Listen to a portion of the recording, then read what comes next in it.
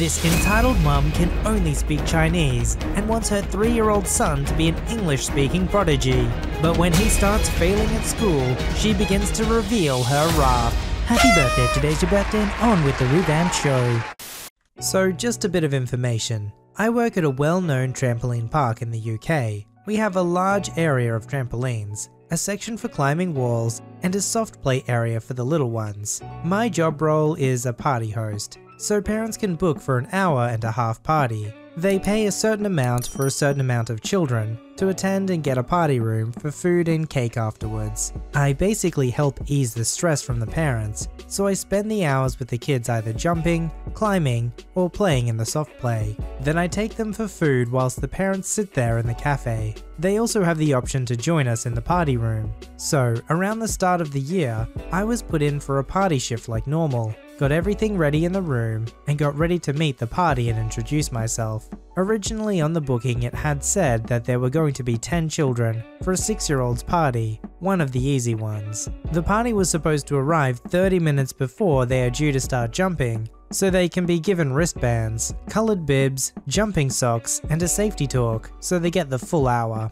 The party parents turned up 10 minutes before they were supposed to start. I had gathered 10 bibs, 10 wristbands, and 10 pairs of socks. There were about 9 kids already there, so I got them ready, checking their waivers so we can have contact details and medical details in case of injury. I approached the mother of the birthday party and asked if it was okay to leave the last wristband with her and for her to wait at reception for the last party member to turn up, so the children that were ready here would get their full hour and wouldn't be late. What do you mean wait for one more? There's about 20 kids that we're waiting for. 20? I'm sorry, we only have 10 down to jump on your booking. Unless it's booked under another name maybe? No, you idiot. I paid a lot of money. I paid deposit for 10 and paid the rest for the other 20. Okay, if you only paid 10 deposit on 10, then you'd have to have only paid for 10 to jump. It doesn't take deposit then take payment for a load more. It's likely you only just paid for the 10.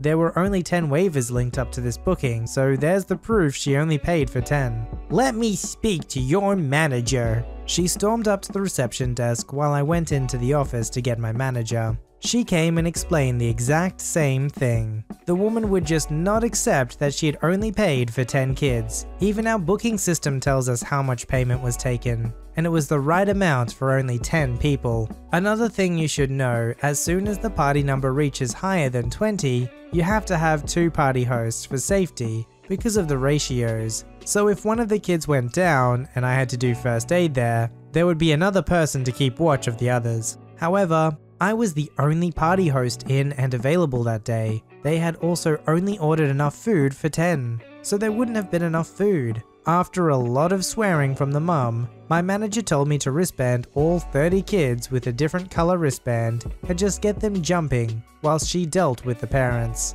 Obviously, it was hectic trying to watch 30 kids by myself, as well as making sure they all knew where the drinks were. Luckily, my manager and another member of staff sorted the room out and the food order, so I didn't have to worry about that. Eventually, the hour finished and it was time for the food. I got all the kids into the room and sat down where they started eating. Normally I pour drinks. Now here's what sort of ticked me off a bit. There were about 15 parents, all stood around the room, watching me struggle pouring juice for the kids. I accidentally ended up spilling a little bit of orange on a kid. I immediately apologized and grabbed some tissue so he could wipe it up. I heard a voice from one of the parents. Don't spill it again, you silly little girl. Bearing in mind I'm 19 and not a child, they can see me struggling and accidents happen. I pretended I didn't hear it and just carried on. Shortly after that, the birthday child's dad came into the room and saw what his son was eating. Is this chicken? My son is a vegetarian. How dare you give this to him? Did you force him to eat this? He got right up in my face, which was kind of funny, as I was the same height as him. Now each party room has CCTV in it, so my manager could definitely see it. I didn't make him eat it, no. I told everyone it was chicken nuggets. There's cheese, pizza, chips, garlic bread and crisps. I never once told him he had to eat anything. I shrugged. The kids then decided to try and throw leftover nuggets in the jugs of squash. Guys, can you stop throwing food in the jugs? I won't fill them up again if you keep doing it. The kids laughed at me and kept doing it. Don't you dare shout at the kids. We paid for this room so they can do what they want. Where's your manager? You're clearly incapable of doing anything right. You're useless. Not even prepared for a party at all. You should be ashamed. I almost lost it. I took a deep breath. I'm sorry you feel that way. I'll go get my manager. I closed the door to the room that was open and walked to the office. As soon as I opened that office door, I burst into tears and my manager came running over. What's happened? What's going on? I can't do it. They're throwing food. The dads shouted at me for no reason, saying I'm useless and incapable of doing anything. I can't do it anymore. She sat me down at her desk and another manager sat with me while her and the park is what we call the trampoline area, park manager, a big guy with muscles, went and sorted them out.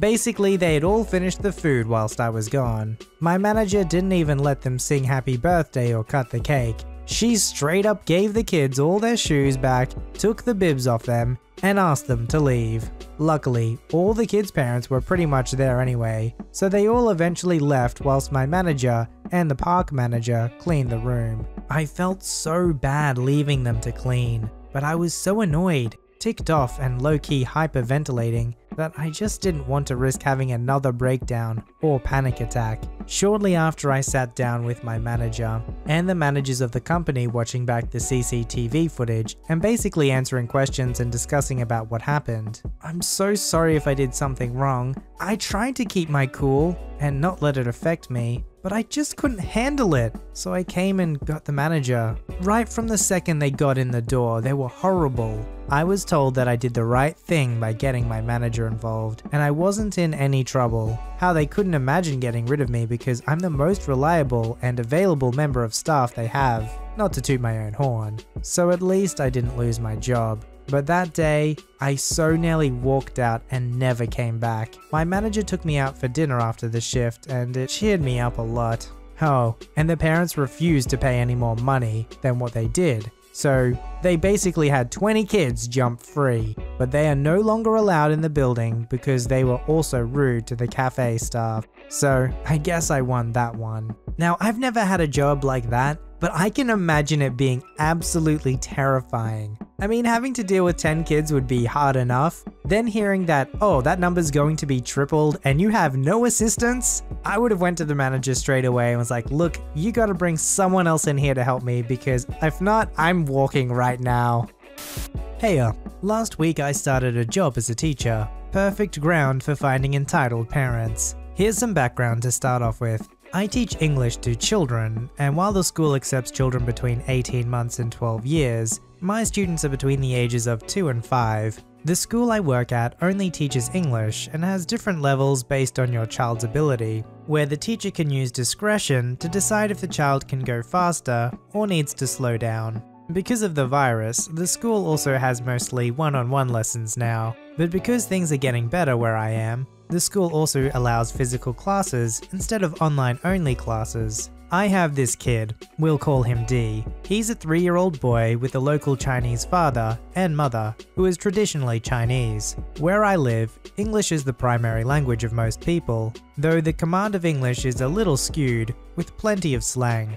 D's father could speak in Mandarin to his wife and our EM. EM, however, could not speak any English at all and was Mandarin speaking only. This is where problem number 1 is. While I am local Chinese, I only grew up with English-speaking parents and grandparents, which meant that I have almost no command of Mandarin, even though I studied it as a second language for 12 years. Once I was out of school, my brain wrung out any knowledge of Mandarin like water out of a sponge. I can speak it at a barely conversational level, but can't explain anything in depth. The second lesson D came for was also my first day working there. While I was briefed on EM, as she had been the one to sign D up for lessons, I was informed by my coworker that D's father would be the one dropping him off and picking him up.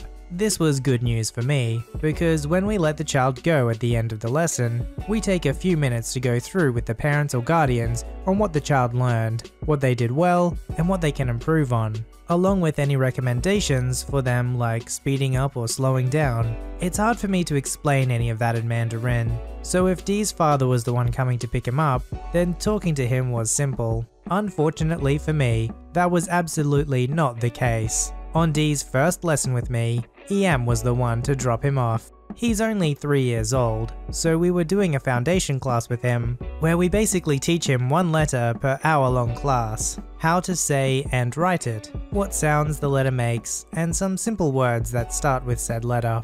Given that it was his first time seeing me, he was almost entirely unresponsive to anything I said. He kept trying to go out and find EM, would want me to open the door, and when I wouldn't because he couldn't just be running off, he'd try to shove his fingers in the gap of the door. He would not repeat after me or mimic my actions, and overall did not manage to learn much. I did manage to get him to say the 4 words that started with the letter B, but that was about all we managed to do in that hour. For all my Southeast Asian people out there, you know how our parents can be. You also know how traditional Chinese parents are even worse, and EM was just horrid. When I'd let D out to go back to EM, she was at first cordial, asking how he did in the class and what he learned. I explained to her that because this was D's first lesson with me, he wasn't as responsive, but that he did manage to say the 4 B words taught to him. Now, during classes, we have 4 flashcards with the words they're supposed to learn,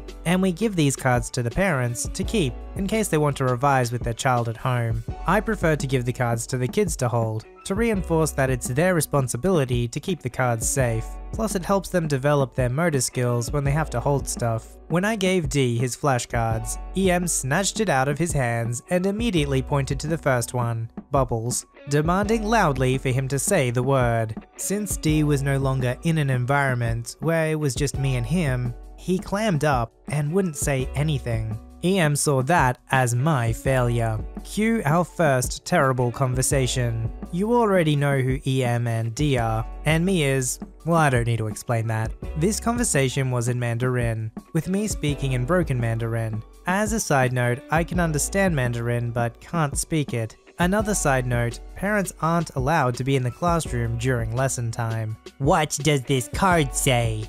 D says nothing. EM jabbing her finger into the card. What does it say? When D doesn't respond, I get a death glare from EM. Why doesn't he know how to say it? What do I pay you for? Ma'am, since this was his first lesson with me, I think he was shy and we didn't manage to get far in the material today. I assure you that— What do I pay you for? I sent him here so he could learn English. EM glares at D and demands that he say Bubbles again. But D is entirely clammed up and just shakes his head. Look ma'am, I need you to understand that this was his first time seeing me, and he's 3 years old. He was able to copy what I said during class and point out the pictures associated with the words. Then why can't he say it? D, tell me what this card says. Possibly because we're no longer in a quiet environment, where it's just him with a teacher. He should warm up to me soon within the next class or 2, and become more receptive to the lessons. I'm sorry if the class today wasn't up to your standards, but please understand it is his first time with me.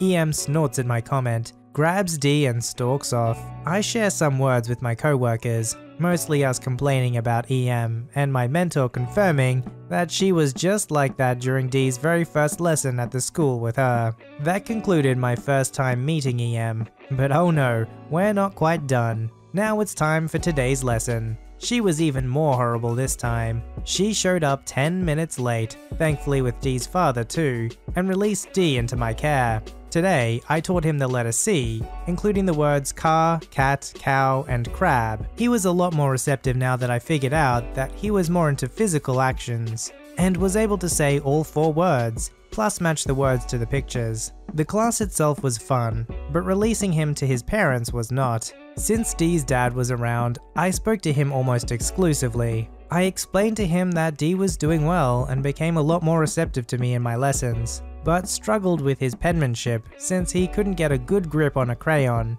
and had a very light touch. so his movements were shaky. I also explained that he struggled to say car sometimes, since he mixed up how it sounded with cow. But D's dad was very understanding. I recommended he guide D in how to properly hold a pencil at home, and D's dad relayed all of this in Mandarin to EM. EM looked ticked at me when D's dad mentioned to her my comments about D not being able to hold a crayon properly, but said nothing. The school also gives the child the activity book to bring home, and D's book today had a page with a car drawing you cut out. My coworker had cut out the entire page, so she could cut out the car itself with ease, and the car was colored in by D. EM only noticed the bit of the page that was still in the book and blew her fuse. Where is this page? How can you give him such a terrible book? Huh? Where is the page? Why did you give my son something so terribly made? Ma'am, that page was cut out because there's a paper car cutout we needed to use.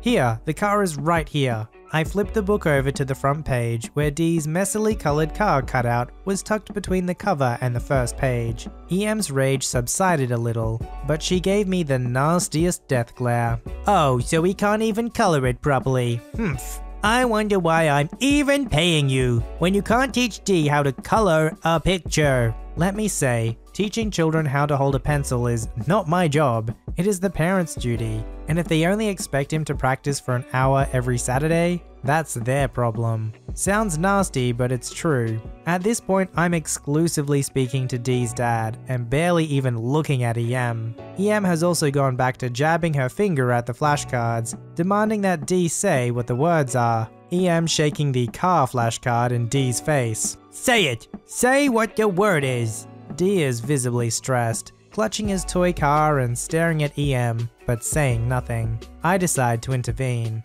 me pointing at D's toy car in his hands. D, do you know what that is? D immediately flashes me a big grin. Car! I clap for him and give him a high five, offering EM a smile that only makes her scowl deeper. Pretty sure her muzzle lines and crow's feet are permanent now. I also notice that anytime EM talks, D's dad looks at her with such tiredness in his eyes, like he's regretting his marriage now. I finish explaining to D's dad on my recommendations for him to practice his penmanship at home. He thanks me, while EM grabs D's wrist and yanks him off, stalking off like she's some femme fatale. The school admin apologizes to me for even convincing EM to sign D up, saying he knew she's going to be trouble from the sign up process. I just say it's fine, pack up and leave. Now 3 hours later, I'm sitting here writing this, thinking if EM keeps her trash behavior up, she's going to grow up with a son that hates her. I can't believe I have to see EM every Saturday now. I hope she pulls D out, even though I love him dearly. EM is just going to keep making trouble every single week and find some reason to throw a crap storm. Now, I can't be the judge on what the mum's intentions are here. I'm sure if she doesn't understand English very well, it's probably really important to her for her child to understand English. But the kid is 3 years old. There isn't too much he's going to learn in a 1-hour lesson. It's going to take time and patience, and most importantly, it's going to have to happen at the home as well. And the fact that the teacher could convince the kid to say the word on the card, but the mum couldn't, really shows you what's actually going on in the situation.